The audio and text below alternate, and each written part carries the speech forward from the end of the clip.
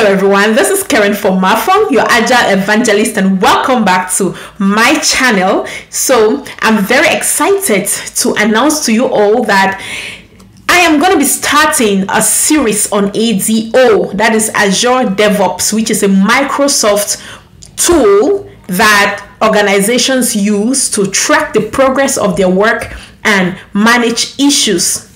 And the substitute of these tools that are commonly known, you also have Jira, you have Rally, you have version 1, you have monday.com. So it's a similar tool for those who are not familiar with Azure DevOps. So most organizations that I've worked with, either they are using Jira, or they're using Azure DevOps, or they're using Rally. Those are the common ones that you typically hear of. I know that there is a lot of content out there on Jira, but not too much on Azure DevOps, and which is why I'm creating this video. So if you're a project manager, a Scrum Master, an Agile Coach, a delivery manager, a product owner, a release train engineer, a program manager, portfolio manager, if you fall among this category, then this video is for you. So please, if you haven't subscribed yet, go ahead and click the subscription button and the notification bell so that as we continue in this series, you will not be missing out on anything, because I'm going to be giving a simplified step-by-step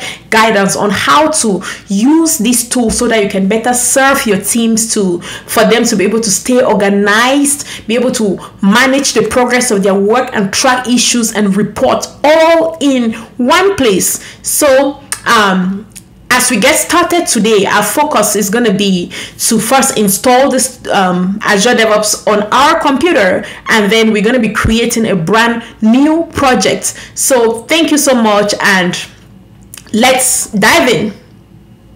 So let's get started.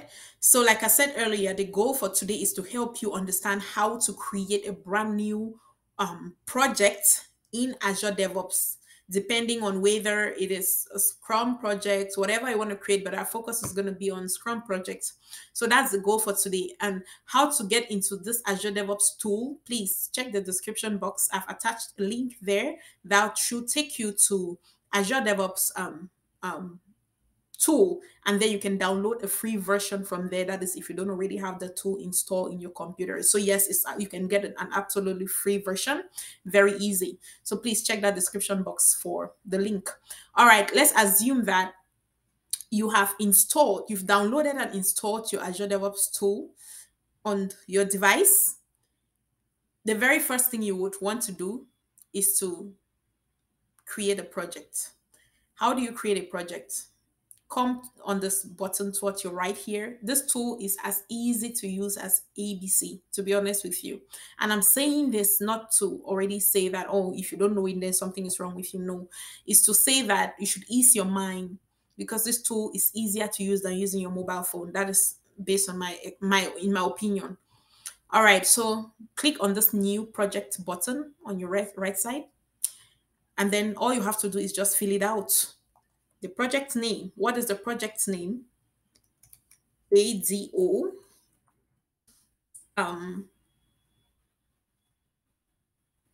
Tutorial.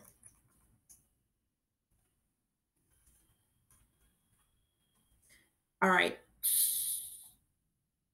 Sorry.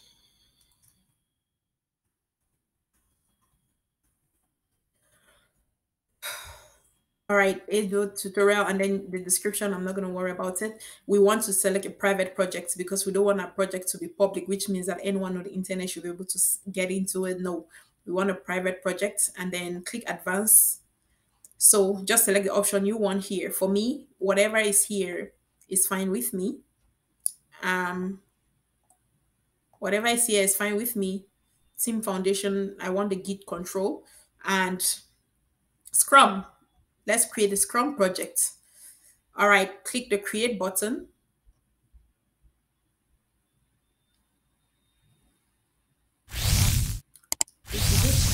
You have your project right here.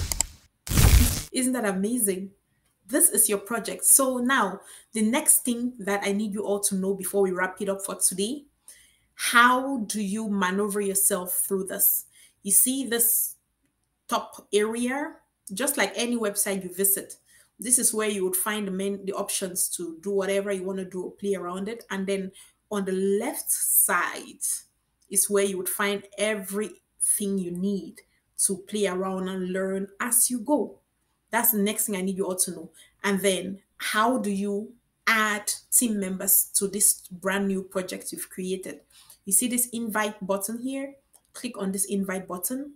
And then here you can add your team members. But mind you, before adding team members through that button, you must have already given them access to this tool. And then because their name is already in your system, no, so yes, you have to be sure that their name is already in your system, and then you can now come here and find them. You see, so that's how I can easily add this person. That's it.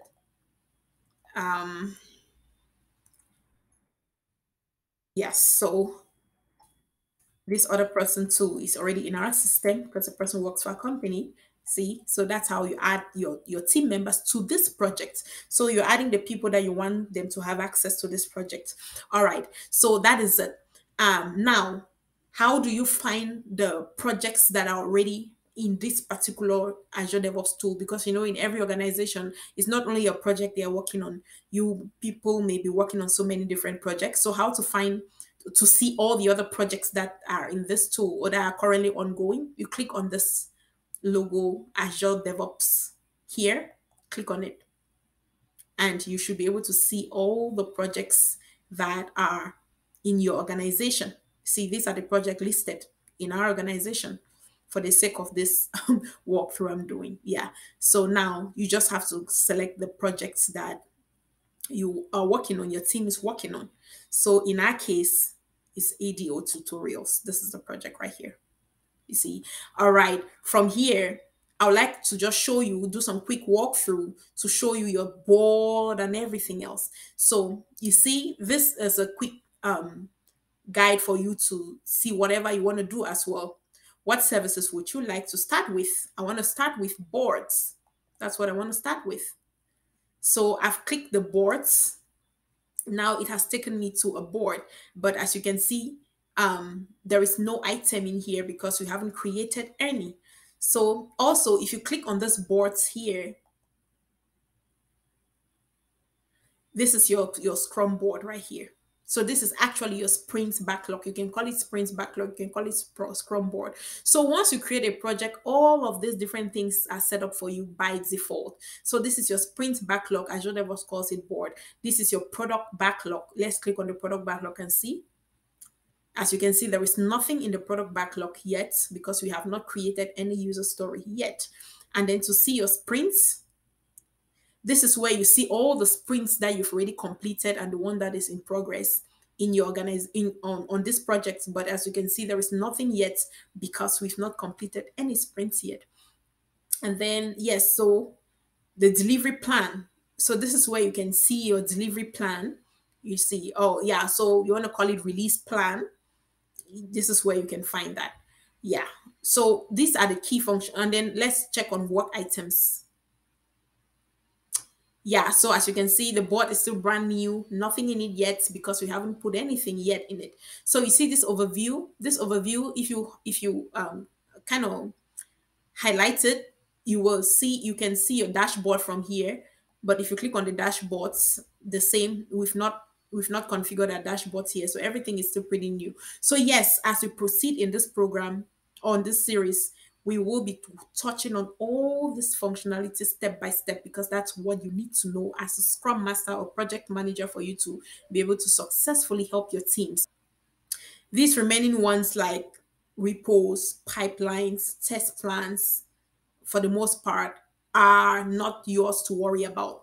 That is really for the developers to worry about, not you. Okay. So, yes, that is not yours to worry about. Your key things that you should worry about is the overview here and this board that you have all these different functionalities, which is what we're going to be touching as we proceed in this program. So, yes, that is it for today. And in our next class, we will learn how to create work items, starting from our delivery plan, our product backlog, breaking things down until it finally gets into the sprint backlog and the rest.